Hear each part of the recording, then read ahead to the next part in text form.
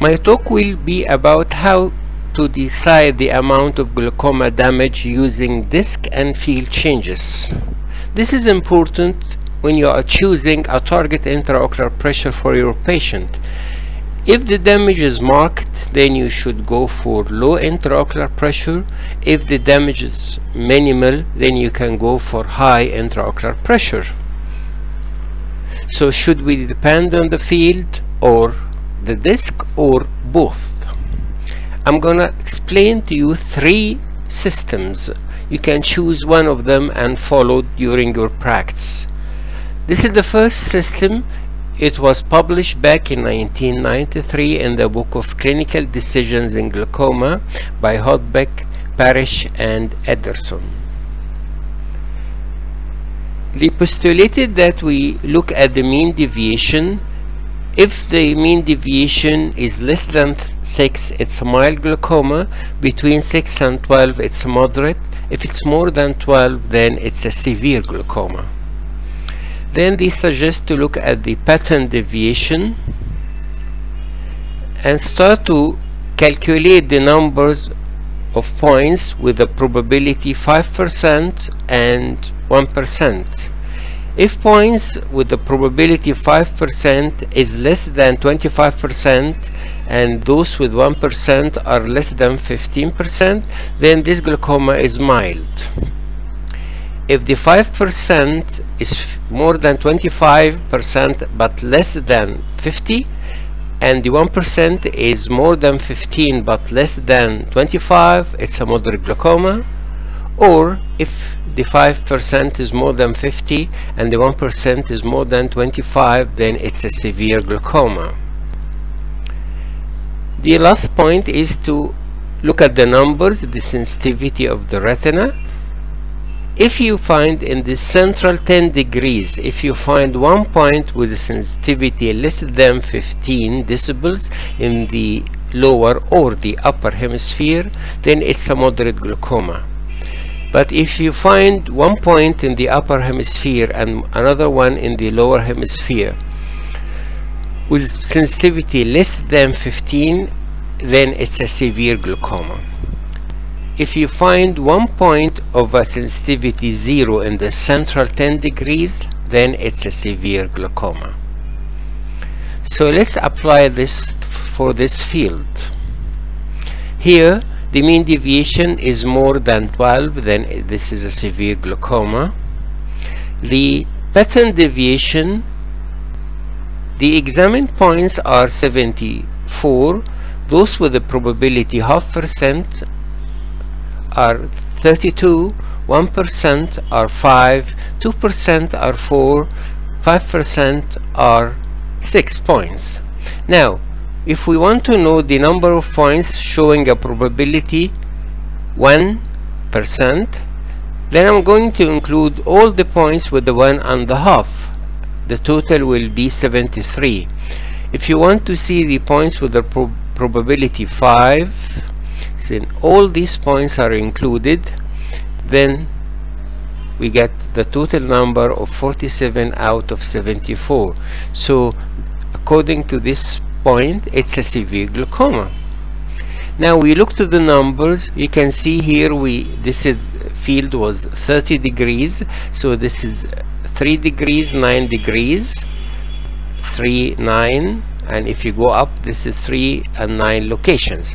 So this is the central 10 degrees. You can see we have several points with the 0. One of them just enough, one point with the 0 to tell it's a severe glaucoma damage.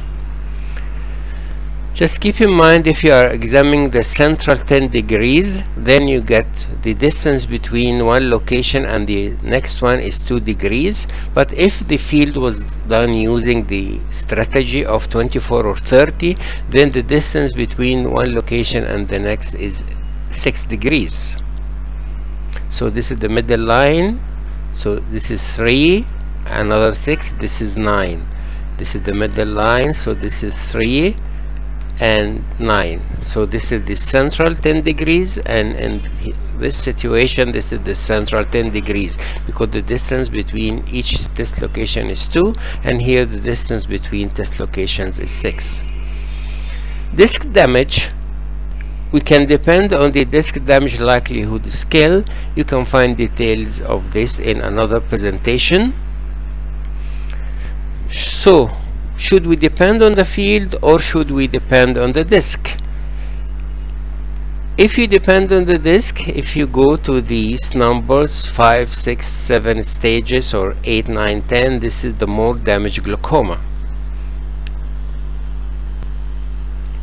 Then I want to revise with you this paper published back in 2002. When the disk damage likelihood scale, they want to see the correlation between their system and the damage of the field according to the publication of 1993, mild, moderate, severe.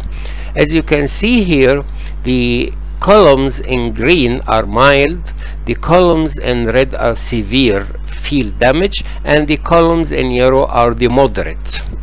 And this is the classification of the disk damage likelihood scale. If you go to this side, this is a more damage. If you go to the other side, this is less damage. And all in all these 282 eyes, there was a correlation between the disk damage likelihood scale and the amount of field damage and the severity of field damage. But if you consider one patient at a time, this is what we are dealing with, we are treating a single patient.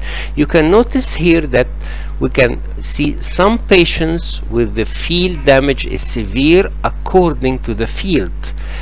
The glaucoma damage is severe according to the field, while according to the disk damage likelihood scale is mild.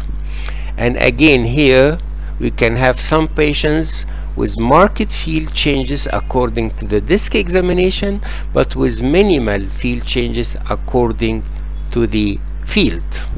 So personally, I can depend on both the field and the disk, and those with more damage I consider. If the disk examination is showing severe changes, then I will go for severe. If the field examination is showing more glaucoma damage, then I choose the field. I choose the more advanced, and I choose my target intraocular pressure accordingly. Another classification system is the Canadian guidelines. In the Canadian guidelines, they classify the glaucoma damage as early, moderate, severe, depending on, in the early stages you can have early field changes and cup disk ratio less than 0.7. In moderate glaucoma, you have a significant field loss but not affecting the central 10 degrees, and the cup disk ratio is between 0.7 up to 0.85. In the severe glaucoma, you have a visual field affection in the central 10 degrees and a cup disk ratio more than 0.85. So actually, if you want to depend on the field, if there is extensive changes but not affecting the central area, it's a moderate damage. If there is affection in the central area, this is a severe damage. This is according to the Canadian guidelines. So here we can see there is severe changes, and including the central area, central 10 degrees. So this is a severe glaucoma. Now we go to the American guidelines. They said that glaucoma can be classified into mild, moderate, severe according to if we have optic disc changes characteristic of glaucoma and a normal white on white field, this is early glaucoma. So there is no field changes at all, but there is disc changes of glaucoma. They classify this as early glaucoma or mild glaucoma. Moderate glaucoma is that if you have the same characteristic field changes, but the characteristic disc changes, but on the field you can see field changes in one of the hemispheres, in the upper or in the lower hemispheres, and it's not included, no changes in the central 10 degrees. If you have disc changes and you have marked field changes in both hemispheres or within the central 10 degrees, then it's a severe glaucoma. So according to the American guidelines, all these get disc changes of glaucoma, but in the early stages there is no changes in white on white field. Moderate glaucoma, you have changes in one of the hemispheres, nothing in the central. In severe glaucoma, you have marked damage in upper and lower hemispheres or in the central 10 degrees. So again, we have here massive changes up and the central part is included, then this is a severe glaucoma. Thank you.